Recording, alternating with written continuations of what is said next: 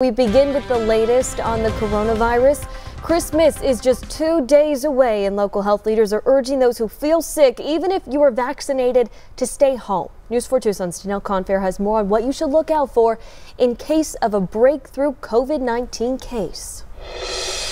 Even with your vaccination or a booster shot, you could have a breakthrough case. Some symptoms could be just like a cold or even the sniffles.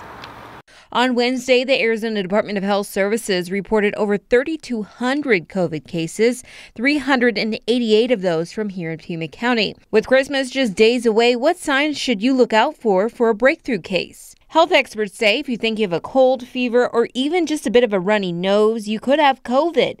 It could even feel like you have allergies or just a bit of a cough. If you feel poorly, they say to self-quarantine. Pima County Health Director Dr. Teresa Colin says testing and getting your vaccine will still help you even if you do get a breakthrough case. People that are unvaccinated have an 18 times rate of dying from infections. So if you are unvaccinated and you get infected, you are at a much higher risk of having serious sequelae versus if you are vaccinated.